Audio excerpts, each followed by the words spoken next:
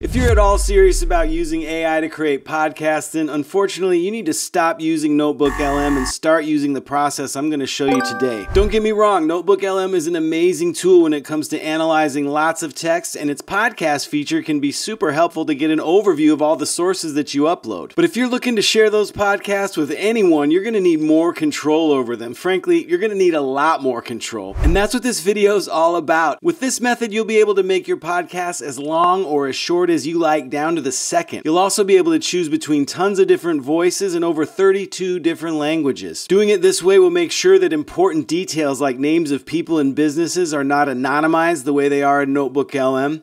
And most importantly, you'll be able to make sure that you're getting through exactly what you want to cover in your podcast. I'm jumping right into the cheat sheet that I made for this video. This is basically an AI podcast masterclass. There's a link to this in the description. It's available to anybody who supports me on Patreon. The part I want to show you first here is figuring out how long the podcast should be. So this podcast length guide, I know a lot of people struggle with not getting the NotebookLM podcast to be long enough or short enough. I've gotten tons of comments about that. And here's what we do about that. First of all, decide how long you want your podcast to be. And you can look at these different types of podcasts and figure out roughly how long yours should be. Then we're going to jump over to ChatGPT. You can also use Claude for this, but I wouldn't use any other models. Either ChatGPT or Claude would be the only two I would trust with this process.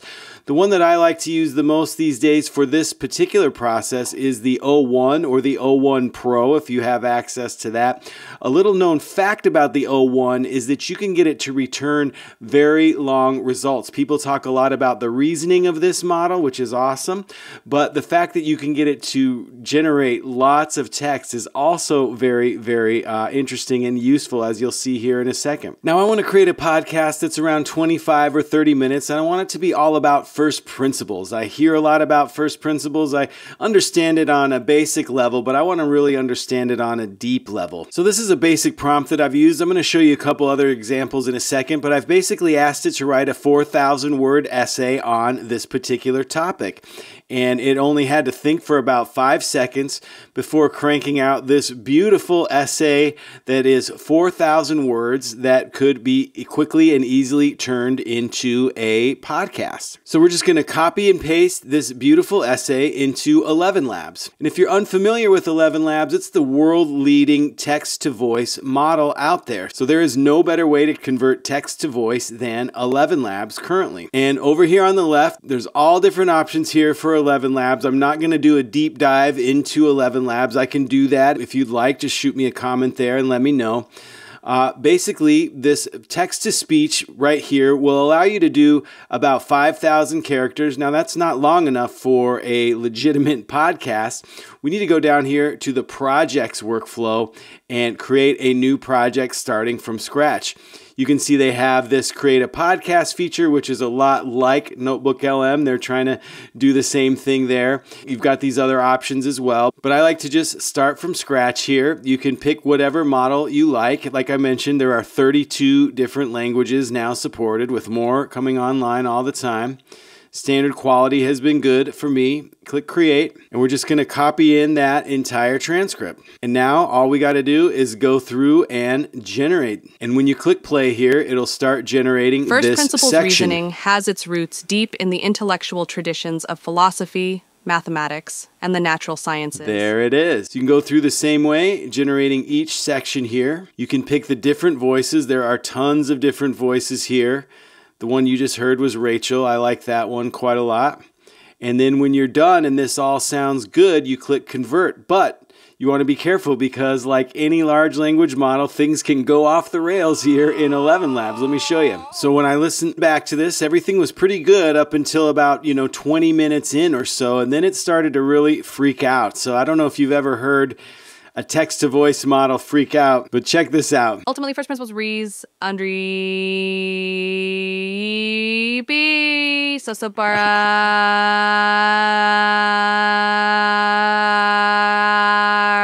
Wow. that nothing is inevitably fixed by tradition or analogy. So Everything we there do, you go. believe. That's what it sounds like when you push ElevenLabs pretty hard. It's not a problem. All you got to do is make sure you listen to it all the way through, obviously, before you finalize it and convert it. And when you find those weird sections, sometimes it'll go into sounding like another language like you heard there. And then even that little singing, I've only heard it do that once, but that is pretty hilarious. So I hope you got as much of a kick out of that as I got.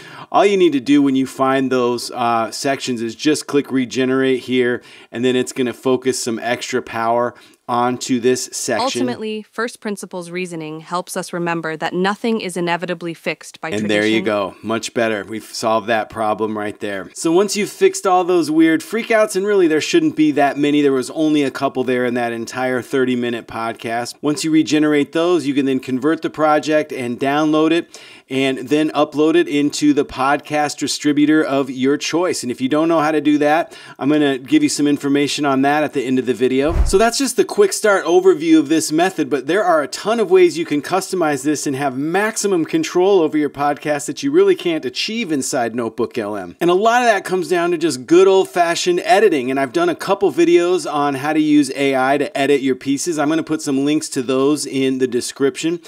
The basic gist is this. I ran a content marketing agency for over 10 years, and over that time, we developed this process for editing where we go through a developmental review, structural review, section-by-section review, and error review. And that's what you want to do with your transcripts to make sure they are illustrating all of the different facts that you want to share with your audience. Here's a few prompts around those. You know, the first prompt in the developmental review is looking at the overarching theme or idea. You'll notice that these start from a very wide place and get more and more narrow as we go along. You don't want to work on fixing a bunch of errors just to figure out that your entire overarching theme or idea needs work. So we start with just looking at that overarching theme or idea. Then we get into, the structural review. Is there a better way to organize it? Then section by section, we look at different ways we can improve each section. And then finally, the error review. So that is something you'd want to do here in ChatGPT. You can use the Canvas feature, could be really helpful for those edits. Again, I've got a video for that in the description. But you want to work through it and really massage, make sure that this transcript is absolutely perfect. Here are some other prompts for generating that transcript. This is a simple one where you just give it the topic and the length in minutes or words. You then can define the tone, etc. Here's another one if you want the multiple speaker option like they have in NotebookLM. That takes a little bit more work, but you can definitely pull it off here by asking ChatGPT to create this transcript with 2 different speakers going back and forth. You can even customize it here by making them have a debate or joke around a little bit to mimic some of the things that happen naturally in NotebookLM. And this way you can have complete control around, the level of sarcasm, the level of humor in there. Maybe you want something very dry and factual. Maybe you want something a little more spicy. You can get that all done using these types of prompts. But in order to edit that together inside of ElevenLabs, you'd have to create one speaker and then the other speaker and then edit those 2 together. So it might be a little bit tricky. At the end of the video, I want to point you to some resources that will help you do those types of edits really quickly and easily. But now you're probably asking yourself, wait a minute, what about all the beautiful sources that I load into NotebookLM? How do I access those in this new method? And truth be told, if they're short enough, you can just load them right into ChatGPT 01. This can handle quite a lot of information, especially if it's just, shorter reports or information from websites. But if you get into really long reports and books, etc., then you might want to just upload the notes that you create in NotebookLM. And therefore, you're really going to be using the strength of NotebookLM.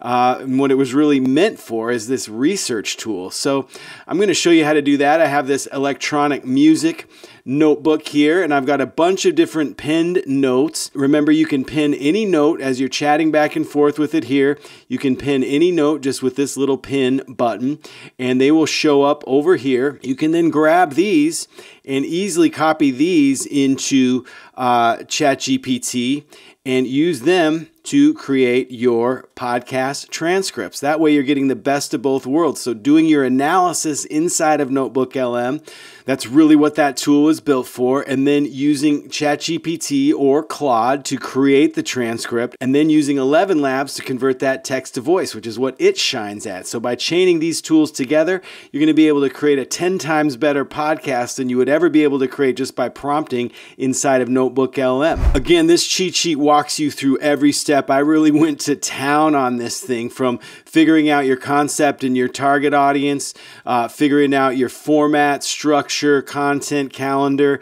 Everything you need is right in here, all the prompts, etc. There's even a link to a custom GPT that automates all this. So if you're getting something out of these videos, make sure to check out Patreon. Get in there, grab this cheat sheet, and start playing around with that custom GPT and start making some awesome podcasts. And the next step is to start to get those podcasts into the world. So here is a video that shows you how to quickly and easily edit those into videos and upload them into Spotify and other different places where people listen to podcasts. So go ahead and click on that video. I will see you over there.